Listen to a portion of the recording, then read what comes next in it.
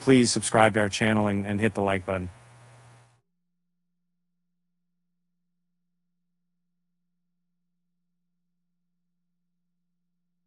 What makes a video game character's story truly unforgettable? Is it their bravery, their wit, or perhaps their tragic demise?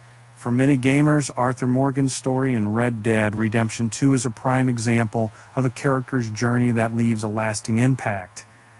And Arthur's transformation from a loyal outlaw to a man grappling with his own mortality is a poignant tale that adds depth to the game's narrative. But if you have wondered how Arthur contracts tuberculosis, a disease that ultimately seals his fate.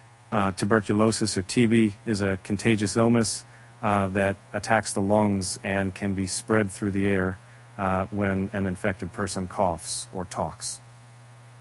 In the late 1800s, they were so absolutely, they were faced like a noting the Bible focus on toxing, TB's facing another step, and making it for Red Dead Redemption. So, when does Arthur catch TB?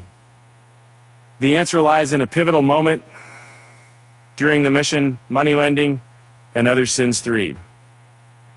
Arthur is tasked with collecting debts for various individuals, including Thomas Downes, who appears ill and coughs frequently during their encounter. When Downes spits a clot of blood onto Arthur's face, the game